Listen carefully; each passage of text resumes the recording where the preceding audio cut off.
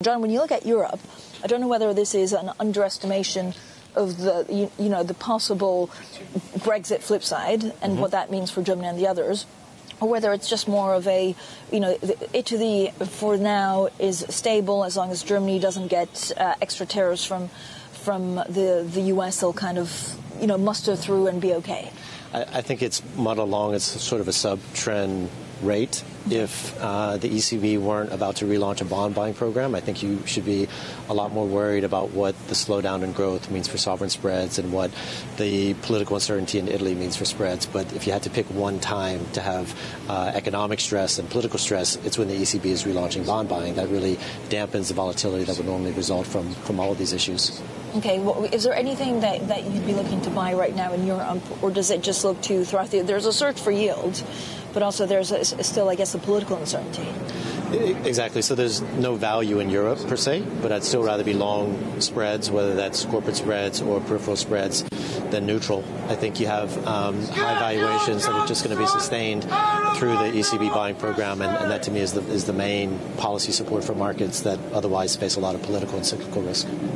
John, one of the great notes of July and August was the JPMorgan call on an extrapolation of U.S. yield well down below 1%, even below 0%. And the idea, the model, the thinking, not a forecast, folks, but the thinking of negative rates in the United States.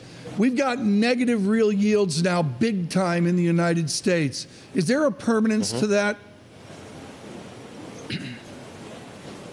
I think it would become permanent if the U.S. economy went into a recession, because I'm not sure how the U.S. is going to get out of the next recession if policy rates have to go down to zero to cope with this issue. So you could see a permanence resulting in a few years' time, but you have to go through a major cyclical downturn first. I don't think we're going to permanently negative real yields in the U.S. just because of what's happening on the trade war side. It has to get a lot worse. From where you sit with your wonderful synthesis in cross-asset at JPMorgan, are the central bankers ignoring or insensitive to the effect of negative real yields and indeed negative nominal yields on commercial banking?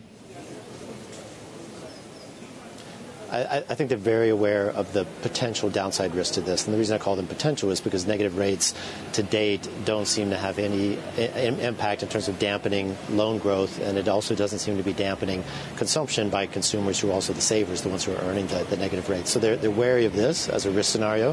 I think that essentially drives why they move very slowly with further rate cuts. So the ECB, even though it might think it could cut rates to negative 100 from negative 40, probably only goes 10 basis points this week because it wants to kind of test the limits of negative interest rates.